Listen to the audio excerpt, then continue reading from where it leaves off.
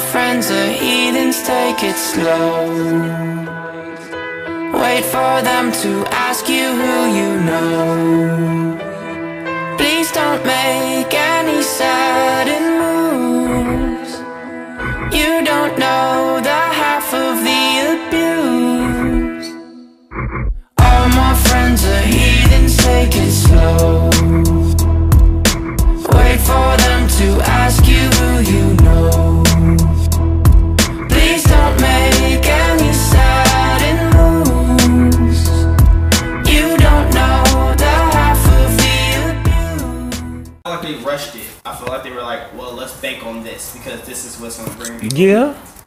And then we don't get to see Storm and her match. I love Halle Berry, but we never get to see Storm. I want to see the diplomatic version of Storm. Like, I want to see her. This last Storm kind of got the look right. I like this last actress as Storm. It was fine, but it ain't gonna get no time to develop. Right. Unless Marvel hire her up. And I wonder if they're gonna put. Well, yeah, they can't because now they own it. I wonder if they're gonna bring Storm. They could, and then they'll make they could make the Black Panther's love interest in the first one and go crazy like she does in general, like becomes that rogue spy that tries to kill kill everyone. See, this is the thing. If you go there with the Black Panther movie, me personally, I would use the Black Panther movie as a vehicle to introduce a bunch of other characters, and you can introduce Storm into that, and you don't even have to call her fucking Storm. You call someone else, but show the power. You can call her Aurora, and he meets this woman in Africa, right, with this white hair, and it's Aurora. I mean, they could just make it so good. You can introduce Blue Marvel. You ain't gotta call him Blue Marvel. Just say, "Oh, this is Dr. Bashir." Oh, nice to meet you, bro. I mean, Bam, Blue Marvel right in the movie. Just let him do it. I want to see. You can introduce the Second Gateway. He could be there. Who's the Second Gateway? Second Gateway. I forget what his real name is, but he's like an Aborigine or whatever. Another brother who has these teleporting abilities and stuff like that. I know they said. They said that they're thinking about putting Childish Gambino in the movie for inside the Black Panther somehow. They want to do it like that. I'm like, I mean, you got the Prowler. Let's do something with that. Let's just do something with that. They have to hire him back for that shit. Well, look, he already working with Disney, so he get it back. He got some Star Wars money coming. He got the Lion King money coming. Yeah, he already working with Disney. Disney like to keep moving their players around. They keep moving their players around, so you can give them a part in this new MCU. I don't give a shit. Yeah, I know that Kendrick Lamar said he would like to be like some evil sorcerer in the Black Panther movie, and I'm like, he's so weird. I've seen him act; it could work. Shit, me personally, what would I do? I'd a Blade movie. I love Blade, but I'd do that. If I was an actor, I'd want to be in an X-Men movie. Yeah, and I want because there's more people in it.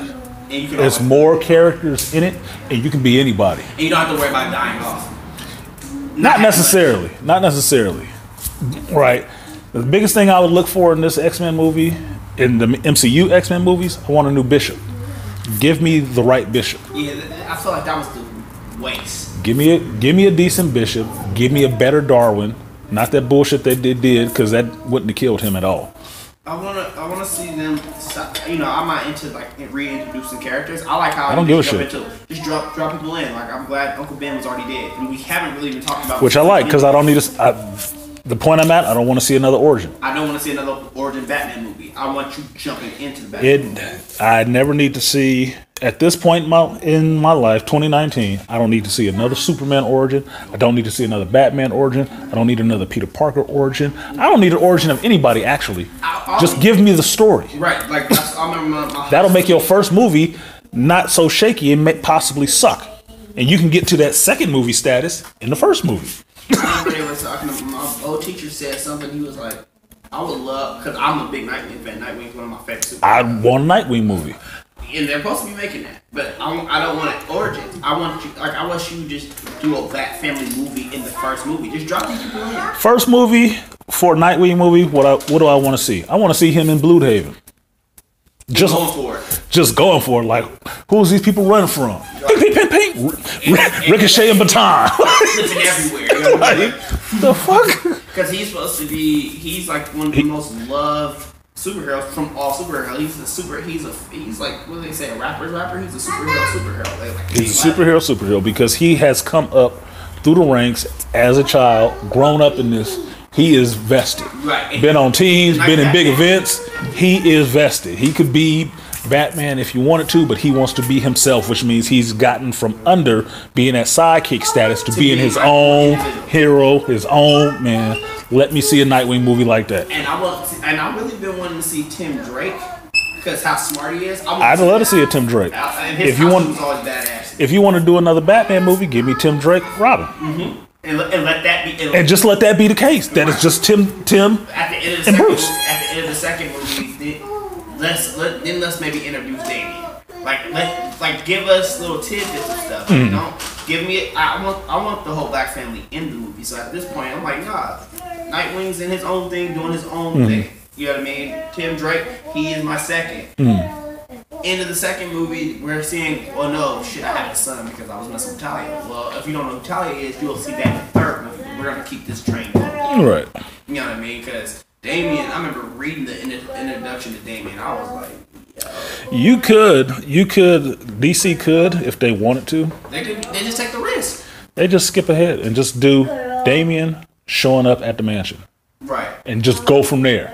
That way, when you start introducing stuff and him figuring out with the audience that this is my father is Batman, and all the rest of that stuff, then you can have Tim and Dick strolling through there. You got Oracle or somebody. It's all good and you don't even know who he is until you see him. Like, oh, hey, Damian, yeah. Like, and he's meeting all these people who are already established heroes. Right.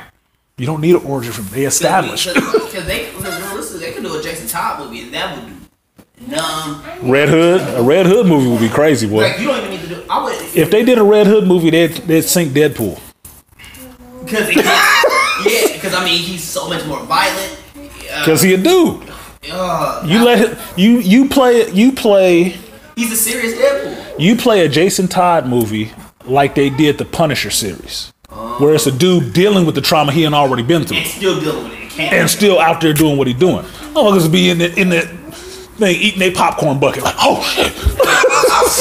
You know how they're doing the new Batman, which I don't think it's gonna be bad. I like the way the Joker looks, but I'm like, it's not they're not connected at all, and I wonder how that's that Joker movie and that Batman movie are not connected. And I thought the Joker movie's gonna be so good. But it looks. I was skeptical forever on this thing until I saw an actual trailer and got what they were going for, and I thought, okay, that's interesting.